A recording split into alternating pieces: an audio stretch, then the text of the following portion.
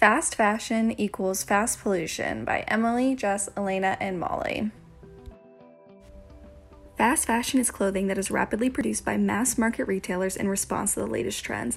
The clothes are made with low-quality materials such as synthetic fabric, which is designed to quickly break. The low-quality clothes are then sold at low prices to the public and increase overconsumption. Since the clothing follows trends and are seasonal, after the season is over, they are thrown away in crowded landfills. Once in landfills, the fabric, which is made of plastic, can take 500 years to decompose.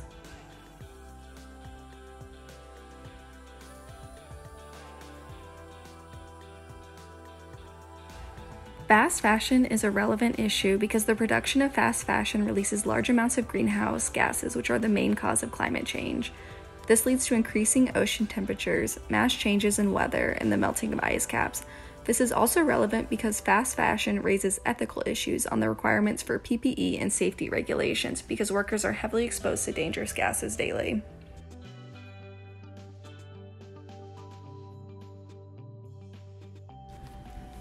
The EPA released an overview of the greenhouse gas production in 2019. Fast fashion is a significant contributor to global carbon emissions at 10% of the total emissions. This is more than all international flights and maritime shipping combined. Fast fashion is becoming an increasingly relevant issue because it's getting increasingly popular. Since 2000, the amount of clothing produced has doubled from 50 billion items to 100 billion items produced per year. Since more sustainable options are expensive and as a result inaccessible to most, fast fashion offers a cheap and quick option for trendy clothes. There are many fast fashion brands. One in particular, named Shein, has become very popular in the last 2 to 3 years. Shein hauls have become a big trend on social media platforms like TikTok. People will buy hundreds of dollars worth of fast fashion clothing and make a video showing it all. As of October 14th, 2021, the hashtag Shein haul has over 3.6 billion views.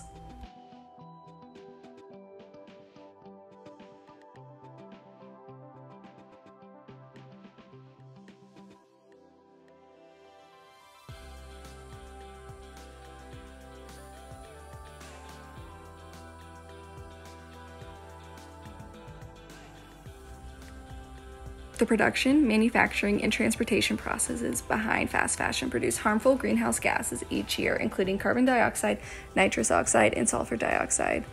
This is because the synthetic fiber that makes the clothing is polyester, acrylic, and nylon, which are made from fossil fuels and require more energy to produce than natural fibers. The factories that produce these fibers also tend to be in countries such as China and India, which are currently heavily reliant on coal power.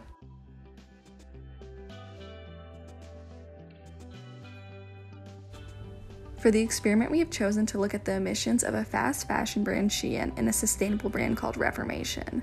Shein is a fast fashion e-commerce company founded in 2008, which has the philosophy that everyone can enjoy the beauty of fashion. The primary focus is women's fashion and accessories, but it also offers men's and children's clothing. The clothing price ranges from $1 to $40. There are many controversies surrounding the company, such as the poor quality of clothing, sweatshop workers, and child labor.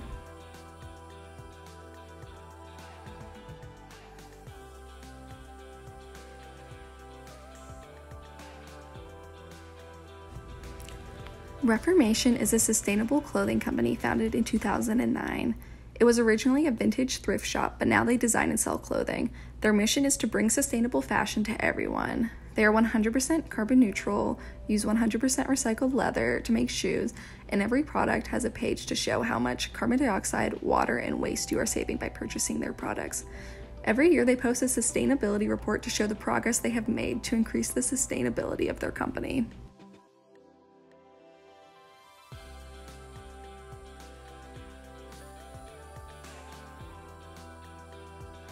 Our research question for this experiment is, how do the air emissions differ between a fast fashion company and a more sustainable company?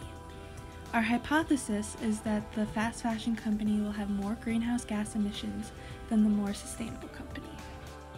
In order to perform this experiment, multiple steps are needed. The first step is to find the location of production for each company. The way the company emits their pollutants and the local air quality regulations also need to be known. Once in the correct location, the wind speed, weather, and temperature need to be recorded. The 3 measuring instruments are used to measure the pollutant concentrations inside each company. This will show if the emissions affect the workplace. The pollutants will then be measured outside each company and downwind. The downwind data will show if the emissions affect the nearby communities. Shein has factories in Guangzhou, China. However, they aren't transparent about their manufacturing practices, so the exact factory location is unknown. They are most likely using a subcontractor to produce their clothes, so they don't have to report any information on their supply chain. Reformation, a company known for its transparency in manufacturing, also has a manufacturing facility in the same province as Guangzhou, which is Guangdong.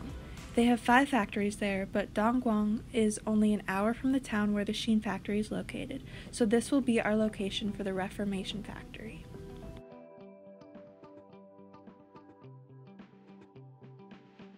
Guangdong is known as the manufacturing hub of China.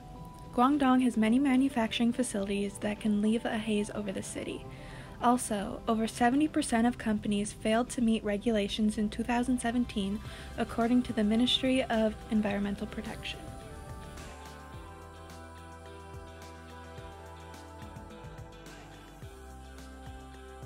For this experiment, we need to know how the companies emit pollutants. For this experiment, we will assume that the pollutants are being released by stack emissions.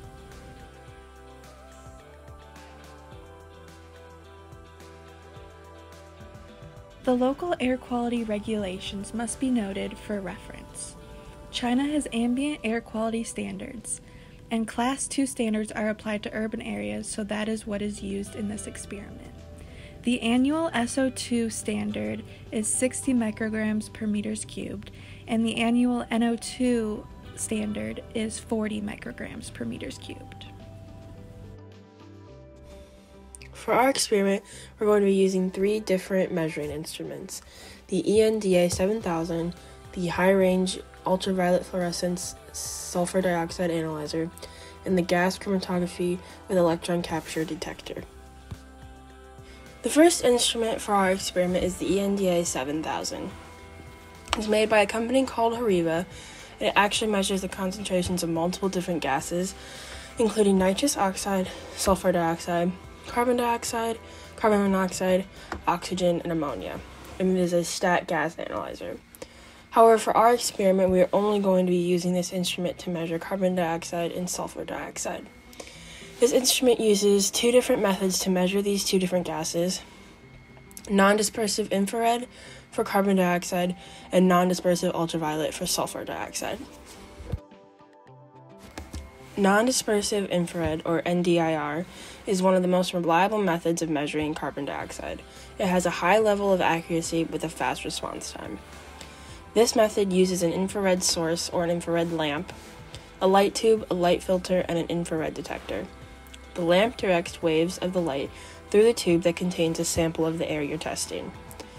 The light then goes through the light filter, and the amount of infrared light that went through is measured. The infrared light that comes across from the lamp is very close to the absorption band of carbon dioxide. Because of this, as the infrared light passes through, some of those wavelengths will be absorbed by the carbon dioxide molecules. The amount of light that is measured by the filter can then be used to calculate the number of CO2 molecules in that sample of air.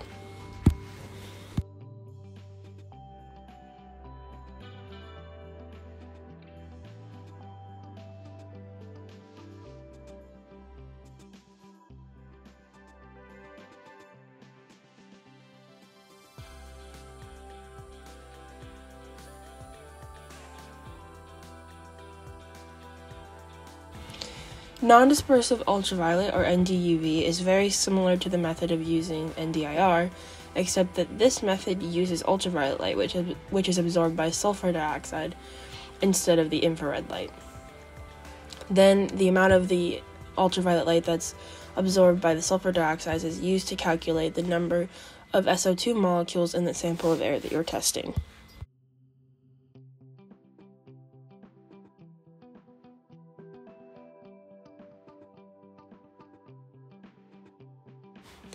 Our next tool is the high-range ultraviolet fluorescence sulfur dioxide analyzer. This measures ambient air by drawing it through the sample inlet, and then the air goes through a pulsing UV fluorescence detection system. Sulfur dioxide measurements are based on the fact that sulfur dioxide absorbs ultraviolet light at 214 nanometers. Then that absorbed ultraviolet energy excites the outer electrons to the next state. Once these electrons return to their original state, photons are emitted at a wavelength of 390 nanometers. Light from decaying sulfur dioxide is detected by the photomultiplier tube, or the PMT, and is then converted to an electrical signal. The electronic system uses this electric signal and converts it to more easily understandable units for concentration, like parts per billion. The sensitivity level is generally 2.0 parts per billion, and this machine must be checked every day and have a zero-span cycle. The last instrument we will be using for our experiment is the gas chromatography with electron capture detector. This is the most widely used analytical method for measuring nitrous oxide. Air samples are collected with an automatic chamber system. The gas chamber system is hooked up to the gas chromatography instrument. The gas chamber has gas headspace injections that are 0.5 to 5 milliliters running through it. The purpose of the injections is to treat water vapor and carbon dioxide in the samples because water vapor and carbon dioxide affect the accuracy of the nitrous oxide measurements. The gas headspace injections are Poripac Q and Hazesep Q. Every 3 to 4 samples, a reference standard must be run to correct for drift error. It needs to be calibrated once a week, can be run at emission stacks, has a precision of 30 parts per billion, can run unmanned for years, and takes 4 to 6 minutes per sample. Our data will be analyzed using Excel and graphs. The data collected by each instrument will be recorded and then converted to appropriate units such as parts per billion. The concentrations of all pollutants at each source will then be compiled into an Excel document. 3 bar graphs will be made from the data. 1 bar graph will be for the pollutants inside the company, and the other 2 graphs will be for outside and downwind of the company. The bar graphs will have 2 colors of bars per pollutant that represent the 2 companies. There will be a total of 3 sets of bars per graph to show the different pollutants that were analyzed. The SO2, CO2, and NO2 concentrations for each company will then be compared. It is important to make sure that the results are statistically significant when analyzing and comparing the data. Conclusions can then be drawn about how air emissions differ between the sustainable and fast fashion companies. It is expected that the concentration of each pollutant will be higher for Sheen than for Reformation. Here, we can see an example of what one of the bar graphs would look like. The colored bar for the fast fashion company, Sheen, is higher than the bar for Reformation for every pollutant that was analyzed. The results of this experiment show that there are many implications for the stakeholders involved. The world population would be impacted due to the contribution that fast fashion has to climate change. Greenhouse gas emissions cause increased ocean temperatures, natural disasters, and the melting of ice caps. Climate change is also responsible for many floods, droughts, and wildfires. The textile factory workers would be impacted due to the many ethical issues surrounding labor in fast fashion. The continuous exposure to harmful chemicals and pollutants will negatively impact the health of the workers, especially due to the higher emission rates. NO2 exposure has been linked to long-term respiratory issues, and SO2 exposure has been linked to weakened lung function. The fashion industry as a whole will also be impacted from the results of this experiment because with more research, regulations might be implemented.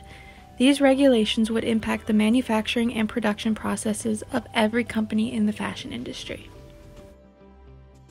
In conclusion, the results of this experiment show that our hypothesis is confirmed. Fast fashion companies like Sheen emit more greenhouse gas emissions than more sustainable companies like Reformation. Fast fashion companies can negatively impact the health of the workers, the environment, and the world.